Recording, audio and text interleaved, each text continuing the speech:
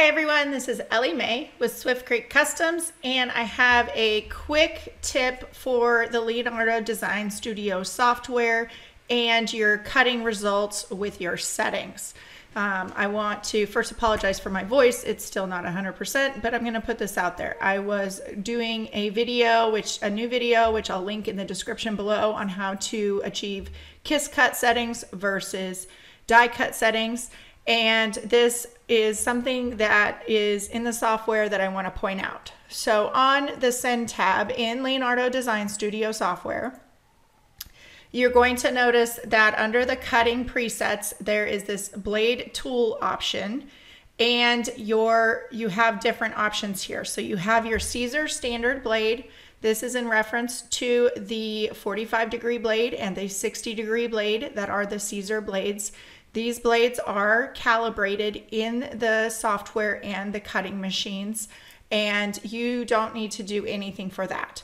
You also have a pen tool drawing. If you are sketching or drawing with a pen or sublimation marker, you want to check that you are using the pen tool. It does make a difference in how the machine works and how the quality of the drawing is. If you use it as the standard blade, it doesn't turn out very well. I've done that. So make sure to choose pen tool.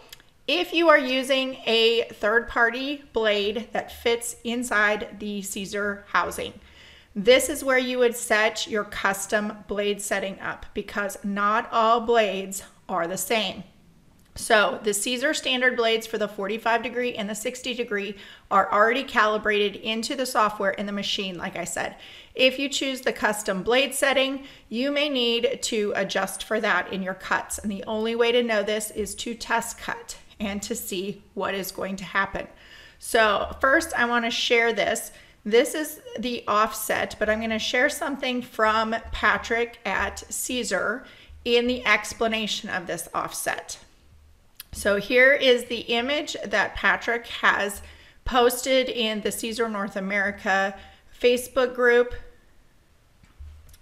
So on this image, it explains to you what this offset means. So if you are not getting consistent results, now this is, again, not with the Siser blades. This is if you're using another brand of blade.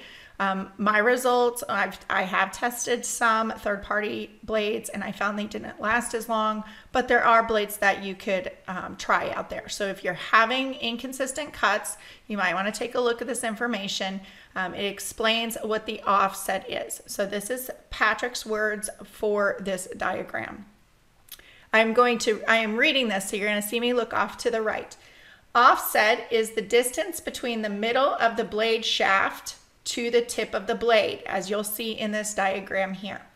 This is a numeric value that, once put into a cutting plotting system, will allow the machine to know how far past a corner to travel so that the blade tip can cut a material accurately. So what you can see on the screen is, on the right hand side here, if your offset is too low, you will notice the rounded off corners when the intention is a straight 90-degree angle. If the offset is too high, you will notice sharp overcut corners, making your squares look like it is growing horns. That is exactly what it looks like in the photo.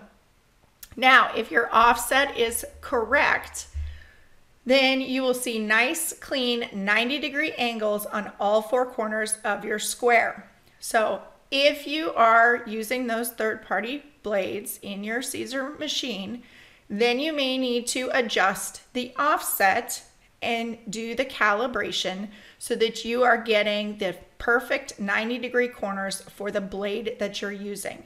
Now, this is the only reason you would need to use the custom blade setting.